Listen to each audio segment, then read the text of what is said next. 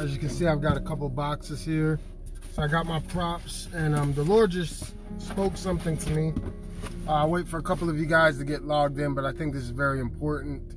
It even applies to myself, and I have a couple scriptures I want to share with you guys. Lord, just open up the hearts, open up the minds, Lord God, that they can receive truth, Father. That's what we want more than anything else. We understand that so many people have different views, different perspectives, but we know, Lord, that your word is the truth. Help us to interpret it correctly. Help us to walk in that truth. In Jesus' name, amen. All right, guys, so I'm going to give you this word. You know how the Lord speaks to me. It's always like in pictures and images, right? So check this out. Romans 1:17. For therein the righteousness of God is revealed from faith to faith. All right? We know faith cometh by what? Hearing the word of God. 1 Timothy 3:16 says, without controversy, great is the mystery of godliness, right? So nobody, we've talked about this the other day, nobody can say they completely know God, they completely understand God, and they just understand everything about God. Every believer has different revelations and pieces, but nobody really has the full picture of God, okay? I'm just going to build the foundation with scripture for you guys. Ephesians 4:18, having the understanding darkened, being alienated from the life of God through the ignorance that is in them because of the blindness of their heart. All right, we're going to talk about that a little bit. I just want to give you these Bible verses first. John 3:19, and this is the condemnation, that light is come into the world, but man loved darkness rather than light because their deeds were evil. All right, and then the last verse, 1 Corinthians 2:14, but the natural man receiveth not the things of the Spirit of God, for they are foolishness unto him, neither can he know them, because they are spiritually discerned. So this is where I want to start. I have this box right here, and I'm going to show you something. But it says, the natural man receiveth not the things of the Spirit of God. All right, they are foolishness unto him. Here's the thing. Just because you're filled with the Spirit, just because you're familiar with the Spirit, does not mean that you never walk in your carnality. I'll give you an example. If somebody cusses you out, slaps you in the face, or your spouse does something you don't like, your flesh will usually want to rise up and respond, right? The carnal man. So you're not just walking around spiritual all the time. So there are cases where there are things that happen in this life, all right? And this is why the Bible says, lean not to your own understanding, that you can't receive or perceive what God is doing because you have your own preconceived notions about it, okay? And because you see something from a carnal perspective, and there can be a lot of contributing figures to that, and that's where this box comes into place. And this is what the Lord showed me. So first, we'll start with you as an individual, then we'll move to the big box, which is the church. Now, I'm gonna use myself. As I got saved, I didn't have all the answers in the beginning. I loved the Lord, but as I began to grow with the Lord, as I began to walk with the Lord, I started to see that some of the stuff that people taught me wasn't necessarily right when I studied for myself. Okay, so here's the first problem. We get boxed in because of what people taught us. We just go with that. It might be somebody that you look up to, you know what I'm saying, or that you admire. And so whatever they taught you, it makes this boundary, right? And you live inside of that. And it was to the point where there were certain things that I was saying, certain things that I was defending, and even certain individuals that I would come against, right? Because I was just speaking off of what I was taught as a child. You know, hey, I love Jesus. These are the people that I look up to, all right? And this is what they told me, so I just took it as gold. But the Bible says to work out your own salvation, right? To study to show yourself approved. And as I begin to study, this is what happened. I began to step out of the box, all right, that was created for me. Here's the issue with religious folks and stuff. Once I started stepping out of the box and God began to show me things, right? From faith to faith, glory to glory, he began to give me more revelation. People got mad and upset, all right? Because maybe they didn't have the revelation that God was giving me or what he was showing me. And so what happens is they want you to get back in the box. And you see this in religion all the time. There's things that we do and there's things that we have been taught that are wrong, okay? So just because somebody popular said it or they taught it or a lot of people supported it. And so then what ends up happening is we're loyal to that. And what God is trying to do, he's trying to unpack that. Okay, he's trying first with you as an individual, you study the word, you spend time in the presence of God and ask him what the truth is. And then what you'll see is you'll begin to see that, man, there's some things in church that we teach like as its truth and its doctrine, but really it's preference. Really, it's a matter of opinion. And so and here's the crazy part. What the church might be doing is not even necessarily wrong. It might not even be sin. It might not even be false teaching. But the thing is, it might just be a preference and it might work for that particular church. But here's the issue, right? When God begins to unbox you and call you to other things, you'll have people trying to box you in, and sometimes you might want to cave into that pressure to be accepted, not to be rejected. You know, it could be so many things, and then you'll be doubting yourself. You'll be doubting what God called you to do, and that is the part where you have to use wisdom and really pray, because what some people do, right, is their mind will be liberated, right, and they'll walk out of something, but then turn around and condemn it, right? But just because that's not for you doesn't mean it's of the devil, if that makes any sense. And this is the importance of what? Knowing the Bible, knowing the scripture. The thing that people do, right? Imagine this box is your mind.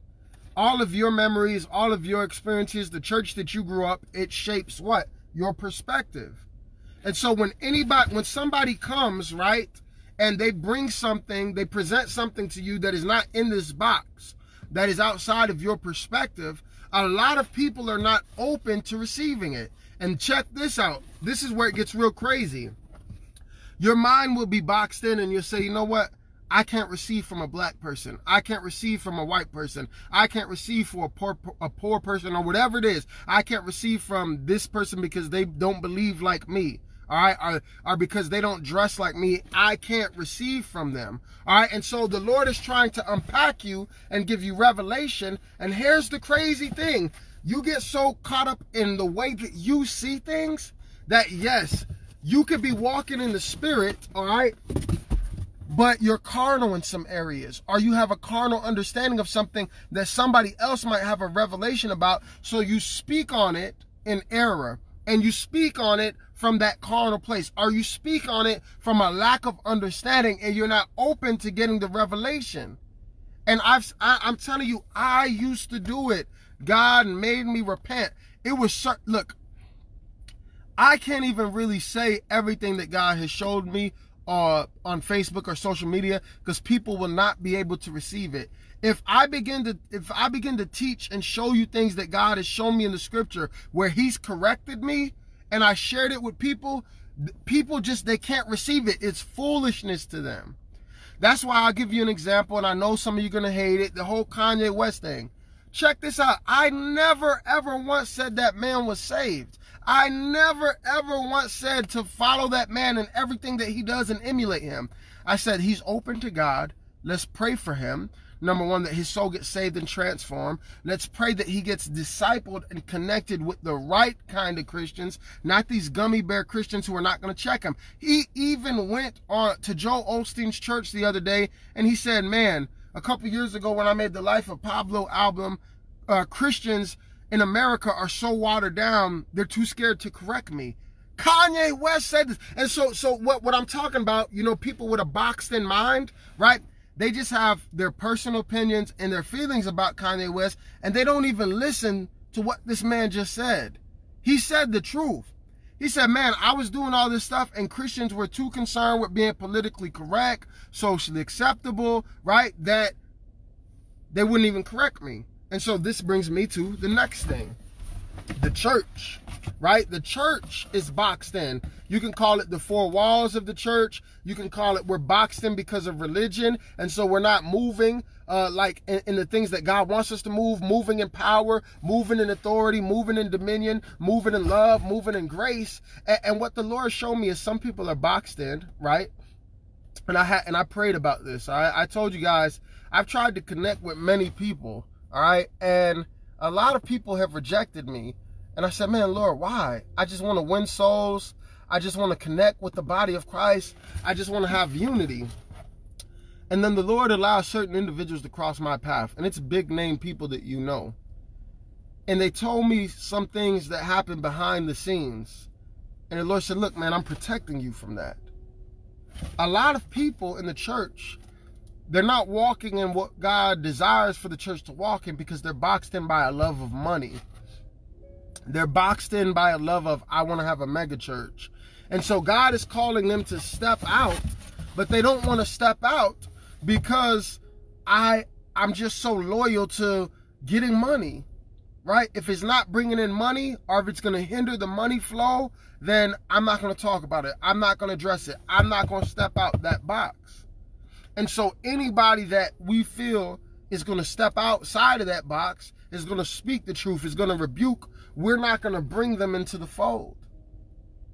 And so what we have is, if I take this box and this box, this is why we have so much division and so much craziness in the church, because I'm boxed into my way of doing things, you're boxed into your way, and even though we all call ourselves Christians, right, and we're all next to each other, we're still isolated and separated. And so the Lord's really been showing that to me. I always tell you guys, do not take Marcus Rogers' word for anything. You go read the word for yourself. It's a lot of things that I used to do and that I used to say. And as I begin to study the word for myself, I realized, man, I was wrong for that. I was wrong for how I handled that. And so you can't be so boxed in and think that you know everything, that you're unteachable and you're not open. And so what we're going to see happening, and what we're already seeing happening, is the Lord is unpacking this thing we call religion. Okay? It's a lot of stuff that we do in the church that if Jesus walked in the church, he wouldn't even recognize. He's like, what is this? And what are you guys doing? What is that for? All right? And so the Lord is unpacking that.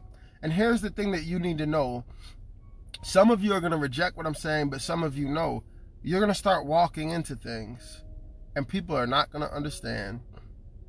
They are not going to understand. They're going to bash you. They're going to ridicule you. They're going to reject you. They're going to call you false prophet. They're going to call you false teacher. They're going to say, you know, you're doing this by the devil. And you know, it's so crazy. Some of you see it. We have these boxes, right, of, you could say denominations, different kind of churches, different rules, standards, and regulations. And let me tell you something. Oh, Lord, help me with this. There's some things that you might not agree with. I'll just be real. All right, wearing skirts. You guys know that in a lot of Pentecostal apostolic churches, the women wear skirts, they don't wear pants. Now, some people will look at that and they say, man, that's religion that they wear those skirts, right? And I don't have to wear skirts to be saved. And here's the thing. When God unpacks your mind, you are absolutely right. A skirt is not what's going to get you into heaven, and it's not what's going to send you to hell if you don't wear it. But at the same time, if that person is willing to consecrate their life and be so set aside, God will honor that sacrifice. He will. And that's not to belittle the other person, but that's their personal conviction. That's what they were willing to give up for the Lord. Now, the problem is when people want to put the skirts on everybody, and I'm just using skirts as an example. They want to put the skirts on everybody, and you're going to hell if you don't look like me, and you're going to hell if you don't dress like me, and you're going to hell, you're a false prophet if you don't do it like me. And so that's one of the things that God is trying to unpack in the church and realize, look, man, as long as the word of God, right, is not compromised. And then even me saying that is tricky because people interpret it different, and people use scripture to justify, you know, certain rules and regulations that they do. Look, the Bible says to be baptized in the water and of the Spirit, or you cannot enter the kingdom of God. Okay? Everything else that people debate about, check this out. Even Peter and Paul were arguing. The guys who were writing the New Testament were arguing. And so it's like nothing has changed. While they were writing the doctrine, while that Paul was talking about how the church should function and the fivefold ministry and all that stuff, him and Peter, Peter was actually walking with Jesus, They were arguing. And I even believe Paul had an argument with Mark, which caused them to go their separate ways. And this is the problem that we have in the church. Everybody is so boxed in that and this is what I wanted to say the whole video. Everybody is so in their little box that if you're not in my box, you're a false prophet, right? And the Lord's not pleased with that. So it's like, if you're not part of my denomination, if you're not part of what I believe, and I'm not saying just any denomination because they're all false denominations out there, but what I'm saying is people get so arrogant. If you don't dress like me, all right, if you don't believe everything like I believe it, do everything like I do it, then you're not allowed to be in this box. And so we have these cliques in the church. And then what happens is you have people within the box yelling out of the box to other people saying, you're false, you're self-righteous, you're wrong. And the reality is, no, you're just operating in your lane, and then God has different lanes for people. The genius of God is there's so many different kind of individuals with so many different type of backgrounds that I can reach people that you can't reach, and you can reach people who I can't reach. And just like I was talking about with this Colin Kaepernick thing earlier, why is it? I'm gonna give you a worldly example. Some of you might not know what I'm talking about, but it's in the sports world. Stephen A. Smith said something about Colin Kaepernick today, and people started attacking him and bashing him and beating him up and saying he's a sellout. Then somebody else, Shannon Sharp, says the same exact thing, but he doesn't get the same backlash. Why? Because we like this person, but we don't like this person. Kanye West, once again, I'm going to use it. And you guys think I'm obsessed with Kanye. I love using Kanye as a teaching tool. All these people mad that Kanye went to Joel Osteen's church. And if Kanye walked in your church, what you going to do? You're going to smile. Hopefully, if you walk with the love of Christ, he's going to walk in your church. Are you going to sit there and start rebuking him and bashing him and start yelling at him right from the jump and telling him everything that he's doing wrong and demanding that he just fix it right now? I mean, be real. Like, really think about that. If all the people that are so mad that Kanye went to Osteen's church are mad with him, period. If he walked in your church and sat down next to you, what are you going to do? Are you going to say, oh, Kanye, you need to repent, and you did this wrong, and you did this wrong? That's not even Christ-like. That's not even how God deals with you and me. With love and kindness have I drawn you. Yes, I could give you the truth, but I also got to use wisdom. He that winneth souls is wise. And so it's stuff like that people having their personal boxes, right? And then what they do is they elevate it like this is the standard. I know everything about God. I understand all the scriptures. I'm not wrong about anything. I'm right in everything. And anybody else who isn't in this box is going to hell, and they're wrong. And God is not pleased with that. And so what the Lord has personally been dealing with me about is balance. This is the word that I use for everything, right? Some churches are so in the gifts. You know, they talk about prophesying and all this stuff all the time, right? But then they don't talk about the standards. They don't talk about living holy. They don't talk about sin. Then some churches, they're so religious and they got all these rules and they're talking about they living holy, but then they don't operate and flow in the spirit and the gifts. God wants to unpack all that garbage and have us walking in the middle in balance. It's okay to operate in the gifts, all right? But also you need to operate in the fruits of the spirit, right? It's okay to prophesy, but what about self-control, fruit of the spirit? It's okay to talk about heaven, but what about hell? Okay, it's okay to want to correct Kanye, but what about pray for Kanye West? It's okay to point out sin, but what about also loving the sinner and discipling the sinner? Right? And a lot of Christians, if I could really sum up everything that I'm saying, is we're not walking in balance. You have Christians that just bash everybody all the time. Everybody's going to hell, and they don't walk in love. Then you have people who, Jesus loves, he loves, he loves, he loves, he loves. But there's no, hey, you need to repent. Hey, you need to change that up. And so God is trying to raise up a generation of people that are going to be balanced. And a lot of people who are not balanced all right, are going to come against those who are walking in balance because they're not going to understand it. And so I guess that's probably the big prophetic word that you can take away from this if you understand it. God is going to raise up a balanced group of believers who are going to do great and mighty things. But people who are unbalanced are going to look at it and say, that's not of God. I don't agree with that. And what do we read the Bible verses? Check it out. It says, having their understanding darkened, being alienated from the life of God through the ignorance that is in them because of the blindness of their heart. So some people are just not going to want to receive it. For example, I love using Kanye West. Some people don't want to see Kanye West saved. And what do they say? Oh, he sold his soul to the devil. All of our souls belong to the devil. When Adam sinned, that's why Jesus did what? He redeemed us. What did he do? He paid the price for us. I had some people, and once again, the Bible says ignorant. They're ignorant to the scripture. They're just saying what somebody else taught them or told them that they looked up to, and they never studied for themselves. The Bible says my people are destroyed for a lack of knowledge. All of our souls belong to the devil. But Jesus redeemed us, and then we choose to believe in what he did for us on the cross.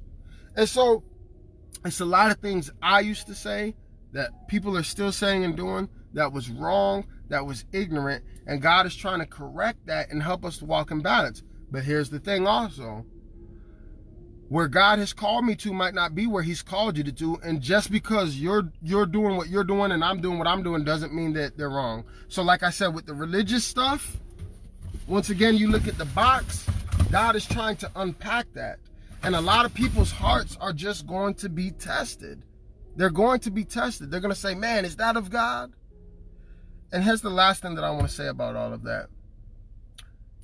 Another thing that people don't understand. My people are destroyed for a lack of knowledge. Do you understand that God can use people that are not saved? And I keep saying this and people are just not hearing it. He can use people that are not saved. If you actually read your Bible, he used the Babylonians. He used Nebuchadnezzar. The Bible says he hardened Pharaoh's heart. He sent an evil spirit to torment Saul. So people, when you try to explain stuff to them, and this is the difficult thing with social media, they can't receive it. It's foolishness to them. Why? Because they don't know the scripture. They don't know the word of God. And then they, in ignorance, they bash and they attack, and they don't even know what they're talking about. So not just for me, also for you. God is going to call you to do some things, instruct you to do some things. And the reality is, man, look, I love people, right? And everybody, you know, who knows me, you know, I'm bold on the internet, but they all, when they meet me, they say, man, you're a real humble guy, man. And that's the truth, because I really don't feel like I have any reason to be arrogant. It's only by the grace of God. But even when I walk with that kind of energy, no matter what I do, there's still people who hate me. There's still people who don't agree with what I do, even though I'm doing it for the Lord, even though I love the Lord, even though I want to see souls be saved, even though the fruit is there. Like, I'm telling you, that's just how people are. And no matter what I do, I had to come to that realization that, man, it's always going to be, oftentimes, a fight against the church folks coming against you, not even the world.